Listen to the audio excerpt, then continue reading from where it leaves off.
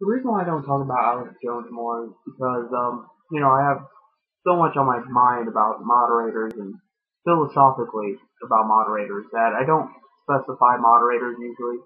But since one of my friends asked nicely, I will talk about Alex Jones some more. What gets me about Alex Jones is he's kind of like a right-wing version of the Amazing Atheist. I mean, think about it. They're both loud, they're both obnoxious, they both teeter on that so-called edgy, politically incorrect spectrum, but yet do so in a conveniently safe way. They both never talk about something that could actually get them in trouble with anything. They always just talk about the most vague, enormously arbitrary concepts. Like, Amazing Atheist talks about Republicans. Who really likes Republicans? Republicans don't like Republicans. And that's all he ever fucking talks about. Same goes with Alex Jones. Alex Jones will not name names. You will never see him actually say by name these people that control our everyday lives. And I have news for you. People know that they control our everyday lives. You don't have to tell them. People know that their lives are a facade. They know at the end of the day, there is an elite group of people that rule over all of the land, all of the resources. The thing is, people don't fucking care. But the issue becomes, they should care. So how do you get people to care? It's not about enlightening them. They already know shit's going down. They already know they're not free. But how do you make them be concerned about that?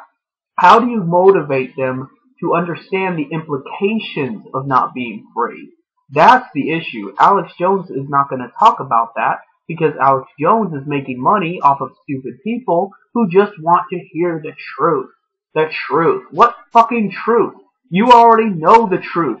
Your life is a lie. You go to work every day and then you fucking die. What more truth do you need? The truth is, you are entitled to more than you're getting. So how are you going to go about getting it? That's what it really comes down to. And Alex Jones doesn't want to talk about that. In fact, if Alex Jones really believed that there was this Illuminati force, why doesn't he just release the documents that he gets? Instead of talking about it, why doesn't he, when he gets a piece of paper on his desk, just put it on PDF file for all of us to read? That way we can read it ourselves and assess the situation. Because it would be a lot more informative for him to just put it out there than for him to just spew 3 hours about how the Illuminati is going to kill us all. Yeah, I'm sure there's some truth to that, Alex Jones.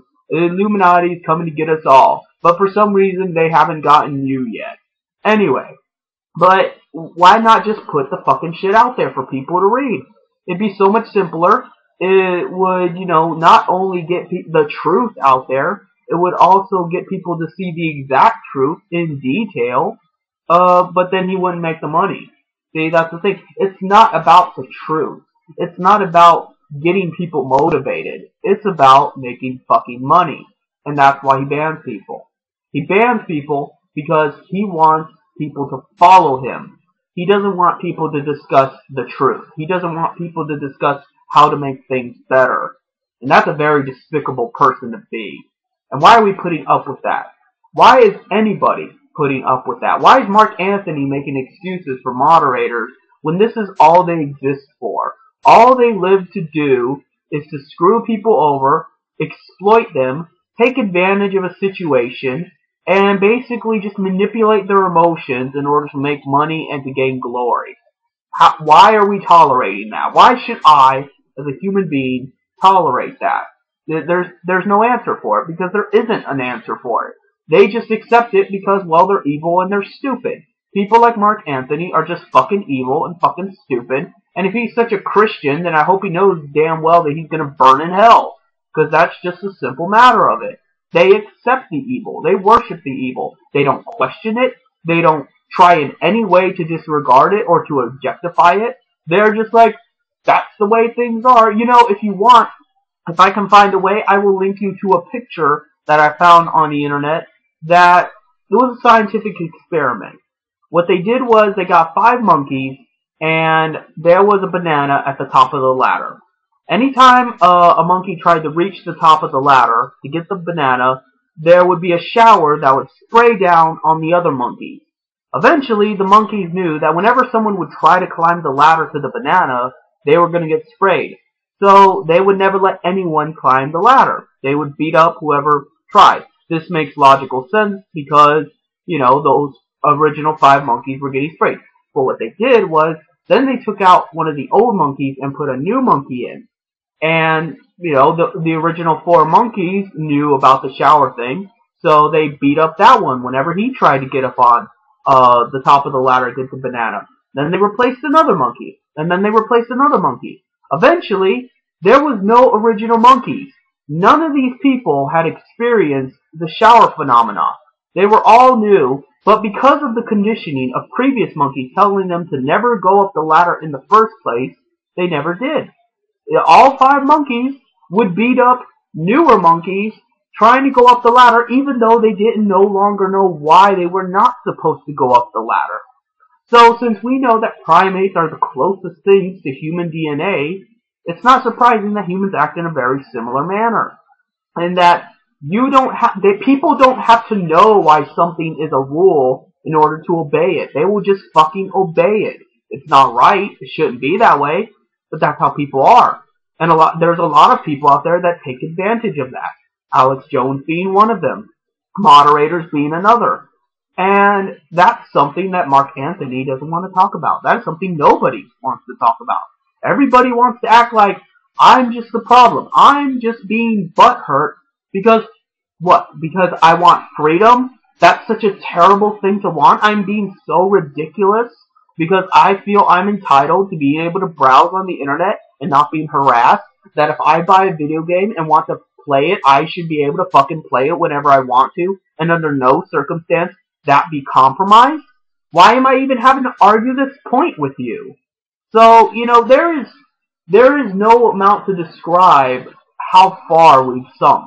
Like, I cannot put into words how far this battle has to go. This is ridiculous levels. That's why I don't debate with people usually. Because I'm not going to let them control the argument down to pinpointing, what about this problem, what about this problem? No. It's the whole fucking thing. You haven't even begun to understand how bad the situation is. Because one thing leads to another. If we were to say, well, why do we get banned from video games we pay for? Why do we get banned in general? It's not the point of the video games. The point is, people should not be getting banned. Yes, there are certain situations that are more visible, and these are examples of the wrongness, and I don't think wrongness is a word, but you get what I'm saying. These are prime examples of why it's wrong, but it doesn't cover the essential issue. It doesn't cover the essential issue that it's never right to begin with. And when you say that, people shouldn't be getting banned from video games, you're demeaning the prospect of your own freedom. You are saying, it's not right to ban people from video games, but somehow it's right to ban people anywhere else. That's how people are going to interpret that. If you allow the debate to be controlled in that way, where you're focusing on the video games aspect, then people are just going to think it's about the video games and not about the fact that your freedom is being trampled upon. That's why usually I don't debate with people one-on-one, because I'm not going to play that game with people. I'm not going to play that game with people that somehow it's about the issue. It's about society. It's about this sick culture we have where we're all afraid to go up the ladder and we don't even know why. Just because of generation after generation of conditioning and abuse and ritualistic rape and shit like that, we're all left on the bottom of the ladder wondering where the fuck our freedom went, where the fuck everything went. We don't have anything. And nobody wants to discuss that because they're afraid of something. They don't even know what that something is, but they know it has to be something, or else the other 4 monkeys wouldn't be acting viciously to the 5th monkey, now would they? That's what it comes down to. It's science. It's just dialectics. And, Alex Jones' cult especially does not want to admit that. They're so worried about the truth. That's the truth. You're a monkey. I'm a monkey. Everybody's a fucking monkey. And we're all afraid to go up that ladder because of the consequences of our actions. Well, guess what? There's already consequences. The consequences are we're at the bottom of the fucking ladder. We're getting absolutely nothing out of it. And there's always this illuminating threat that we're going to be punished for something we did or didn't do. Half of the time we don't even have to fucking do anything, and we still get punished. There is no reason not to climb the top of the ladder. I don't care who it hurts. I don't even care if it hurts me. I don't fucking care.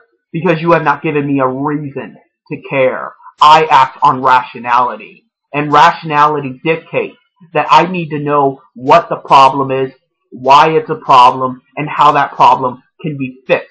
You don't want to give me answers, and you won't let me ask questions, so fuck you. I want my rights, and I want them right now. I guess that's all I have to say.